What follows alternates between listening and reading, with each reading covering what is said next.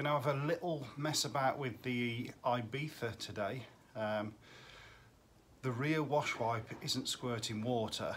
Not a big issue, but apparently I'm told the pipe comes off the jet, and when you press it, it fills the back with water, which could be one of the issues why the car steams up so much. But that said, I've stopped pressing it now and the boot carpet is still wet, hence it's in the garage here. That's soaking, that is. If you probably can't see it, but yeah, that's soaking. So without pressing it, it's still raining in somewhere. So I'm going to have a look and see if I can see what's happening there. And also the passenger side window doesn't come down. Now, I was told by the seller, who I didn't meet, so second hand by the seller, that apparently every time you put a fuse in it pops. So I don't even know if that's true. The motor could have just gone. So I'm going to check the fuse box, put a fuse in and see what happens first before I mess with that. I doubt I'm going to take the door card off and have a look if that happens. Although it's quite sunny out, it's really cold, and that isn't high on my bothered list at the minute, making the passenger side window go down. It's more trying to stop the boot getting wet. So we'll see how we get on. Also, I'm filming this on a mobile and it's really, really windy, so it might be a bit cack. So in Lidl, they have rubber car boot mats, £6.99 I think. So even if I don't cure the leak, at least it won't soak in. Do for now. Just going to cut that out. Okay, you can see where in the boot someone has took the bung out, because clearly this has rained in for a while. Also, I've done a silly thing. If you're going to cut a mat out, try and lay the cutout part the way up you want to cut round, because I've cut that upside down, so now I've got to turn the mat upside down like a dick. Duh. Yeah, you can see the pattern of the mat should look like that, and I've put the cutout that way. So now I've got to turn it upside down. What a numpty. Could be worse though, couldn't it? It's not the end of the world. Right, so I have tucked in that crappy boot mat. I've no idea where to even start looking for this leak. I don't want to start covering the car in water. I'm wondering whether it's a tired seal. These aren't very compressible. So it could be that. Or it even could be coming in through the brake light, nuts and bolts I suppose. But I would doubt that, because then the parcel shelf would be wet. It seems to be getting wet sort of beyond the parcel shelf. So it could just be the seal. But at least with that in, it's not going to sit there soaking wet. It'll just pull up and run about, I suppose, and then it'll wet these sides, won't it? So that's a stupid thing to say. But anyway, it's a different way of saying I can't be arsed to find the leak. Right, so the issue I've got is the squirter is obviously built in here, and you've got to get this off. Their access to the lights. I've just felt under here, there are a couple of screws, but I think, sorry, under there, look, can you see? Take them out anyway, but I'm presuming they're just for the grab handles. But I'll take off as much as I can, see if I can see. I'm presuming it's just going to be plastic clips that I'll pull off, so bear with. Okay, so I've undone the screw. It's a Torx bit actually, and you can see someone's already been in here and tried the cable tie trick, but the pipe is off, so we shall persevere and pull this off. You never know, it might be leaking in around the lights as well, so have a look. Alright, I don't need to get any more off than that. It was held on by 2 more screws. Here, look. So see what I can do. It's very hard plastic, that's the problem, that's why it's popping off. The cable tie isn't going to do much to that. She'll have to investigate this further. Yeah, instead of being a bit of a rubber pipe, that cable tie is doing nothing. Right, so I'm going to take it all the way off. 2 more screws under this. Right, before I go any further, I'm going to see if it squirts out water. Taped it up there so it fires it on the floor rather than in my boot.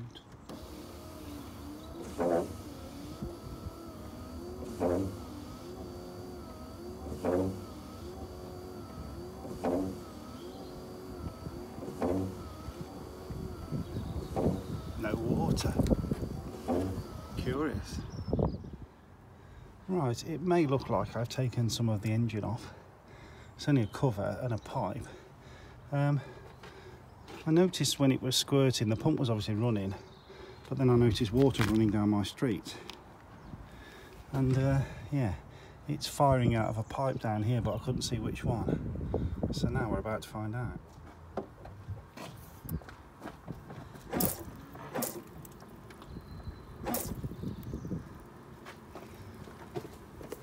Somewhere here, one thinks.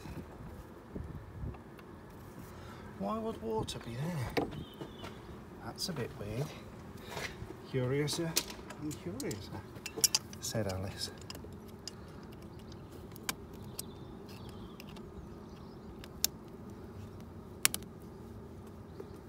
Do we think the clip was too far back?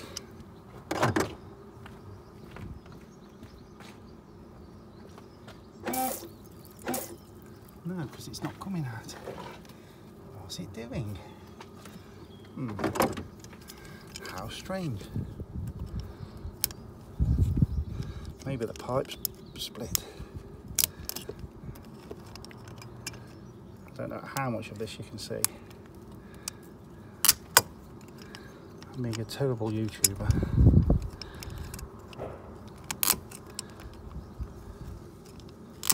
I want to turn that fan off, else I'll have a flat battery next.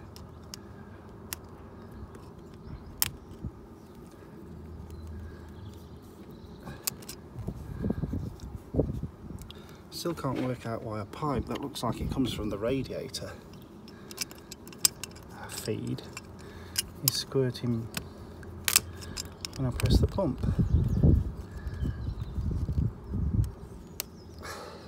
I can't get that. I can turn that fan off anyway. Alright, this could end in tears. Let's see if the water comes out of there now. In which case, it might be that pipe.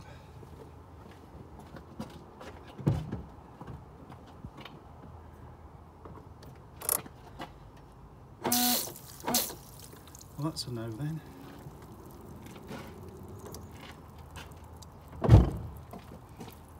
So it's not that one, it's up there somewhere.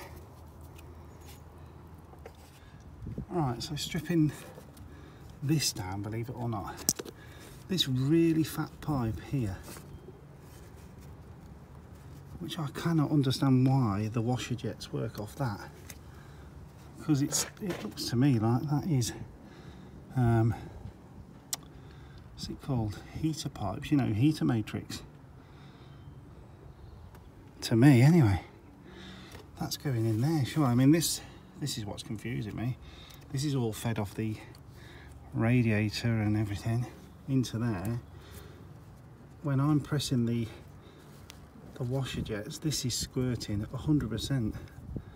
I cannot for the life of me. I'll show you.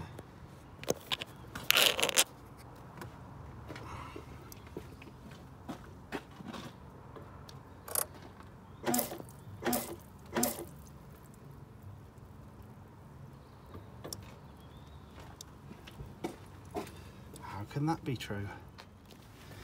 And yeah, as we always say, be careful of deflection. I knew that was heating, it had to be, but if you, I've just stuck my head down here, if you can see, can you see? I bet you can't, in that gap there. Hang on, let me try and hold the camera and touch where my finger is there. Can you see that pipe with a cable tie on it? That is squirting up and hitting that and making it look like it was coming from there. So, where the bloody hell does that attach to then? This'll be fun. Right, with the air cleaner out, we see the culprit. And this does look what I was hoping to find, which is thinner bore pipe. I feel the right doofus, but of course the water deflecting made it look like it was coming from there. So now I've got to try and make that stay on there. Clearly, again, someone's tried this before and hasn't worked. I think we're going to have to put a bit of adhesive on with it, aren't we? Oh, there's my finger, look. Great YouTube content. Right, so the first thing I've done is rerouted the pipe under the ABS controller. So I've now got a lot more slack. This is going to hopefully take the pressure off it, and I'm going to try and clamp it together a bit better than that. Don't quite know how. Cable ties aren't very good, but we'll see. And of course the worst things happen. My tea's gone cold. Shocking. Right, that's pushed together. It snaps together quite good actually. I don't know why they force themselves off. I've just took the cable tie off for now. I'm now going to watch water squirt out the back hopefully, and then we'll put all this back together, clip it up somehow.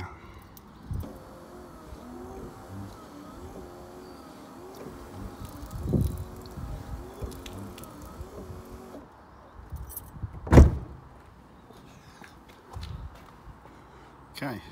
Alright, so engineering solution, or bodge again. Bit of petrol pipe there which I've slit down the middle, because basically the bore wasn't big enough to slide over the top, and then Jubilee clipped it both ends. My thinking is the water pressure is forcing it apart and popping off. Obviously this is hard plastic pipe, so the cable tie is doing nothing because it's not compressing it, but Jubilee clips in theory on rubber are biting into that, so I'm hoping that that solves the issue this end. Okay, we're all back together, and fingers crossed, all is good. Right, so onto the back one. It's quite strange because they make a satisfying snap when they go on, and you'd think that that would be it. Cable ties, as I say, is going to do nothing. That is really hard plastic, it's not going to compress. So the water pressure is forcing it backwards and popping off. So I'm wondering whether I can put a cable tie around that to hold it there, and then around that sort of as well, if you get me. Right, it's all about the triangulation, I think. So cable tie around the whole motor, holding that in effect on, and then cable tie around the pipe onto the end and then through that as well. I can't see that coming off now, but we'll find out, won't we?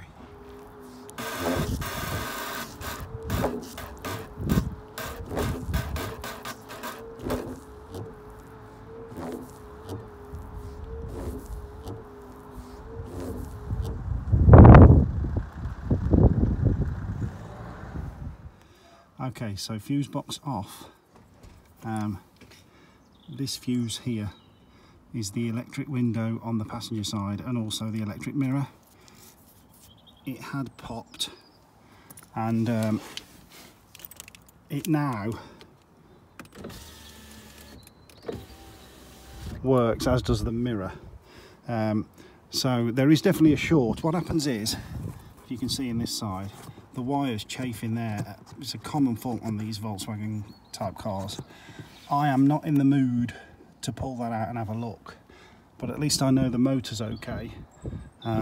So I've obviously got a few fuses spare. I'm going to leave it until although it's really sunny, the wind's really cold and I've had enough. I've had nothing to eat and it's now nearly 1 o'clock. That squirty thing was a bloody nightmare. Okay, I shall draw this one to an end. Oh, excuse me, picking up fuses. I'll draw this one to an end. Yeah, it's a nothing video, but it's a bit. At least I know now what is up with that mirror and motor, and at least, like I say, the motor isn't knackered, it's just going to be a short somewhere. So I'll have a look at that when the weather's better. I've got a squirty back window now, which is cool, and hopefully they won't pop off again. What else did I do? Nothing really, just took loads of bits apart, didn't I? Oh yeah, the leak in the back. I'll wait till it rains or wait till I'm in the mood for it. It's not the end of the world. It's an old car, innit? Anyway, catch you later. Fail.